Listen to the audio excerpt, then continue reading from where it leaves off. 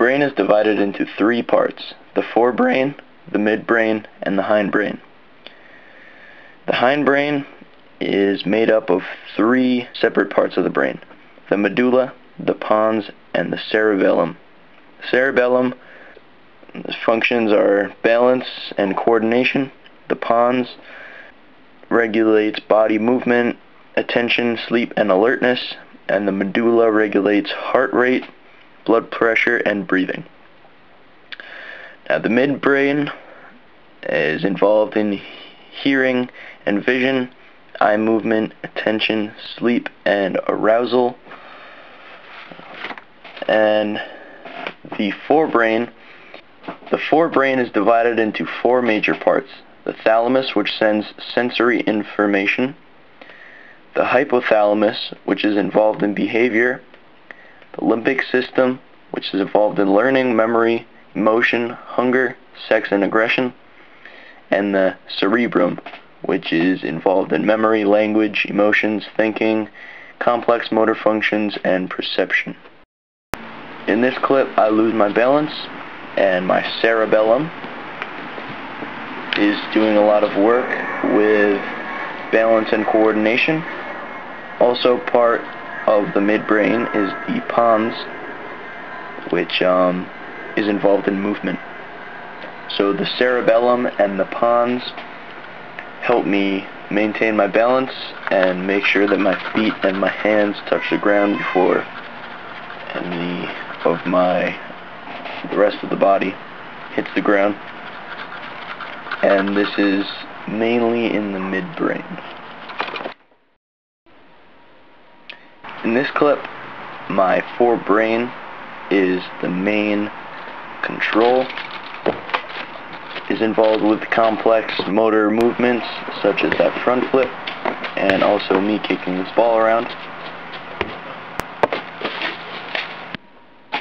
All these parts of the brain help humans learn new skills, protect us from danger, control other parts of our body. Now, in a normal human, this is all sweet and dandy, but if you are having problems with your behavior and you feel you are more aggressive, you might want to have a look at your hypothalamus, because that is involved in behavior. If you have something wrong with that, it could really mess you up. Now, if you have problems with attention, this could be your pons, which regulates a lot of different body functions, but also regulates attention. Some disorders with attention are ADHD.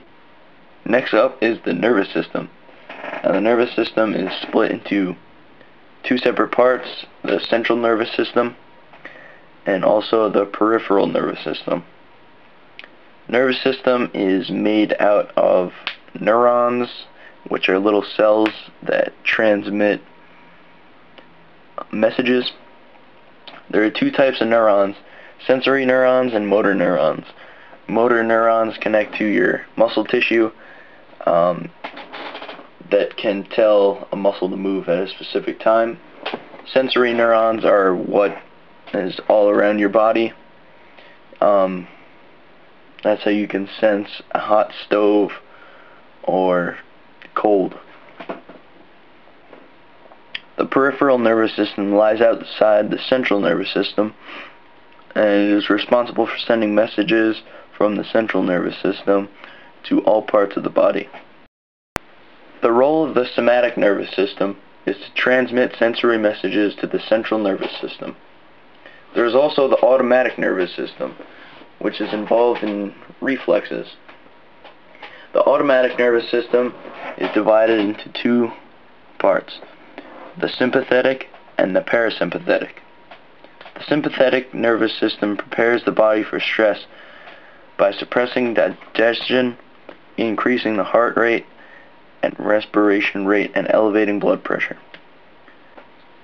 The sympathetic nervous system is activated when someone has to do a stressful task and prepares the body for fight or flight response.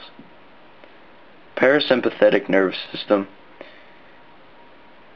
restores energy after the action has occurred. If someone is experiencing constant stress or anxiety, the first place to look would be the nervous system. Lastly is the endocrine system. The endocrine system is made up of glands that secrete hormones that can regulate anything from growth, activity levels, and also moods. The first and most important gland in the endocrine system is the pituitary gland. It is beneath the hypothalamus in the brain, and it is about the size of a pea. The gland is called the master gland, and it is stimulated by the hypothalamus. It is responsible for the secretion of many hormones that affect behavior. The next gland is the thyroid gland. The thyroid gland is located in your neck area, and the hormone that it secretes is thyroxine, which controls metabolism. Next up on the list are the adrenal glands. They are located just above your kidneys. They secrete a hormone called adrenaline, which helps you in the fight or flight response. The next glands are the testes and ovaries.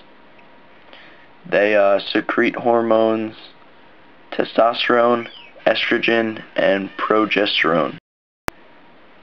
In adolescence, testosterone aids in growth of muscle and bone, sex drive, and also self-esteem. In adolescence, disorders can be passed down from the genes of their parents. These disorders include ADHD, depression, or severe anxiety.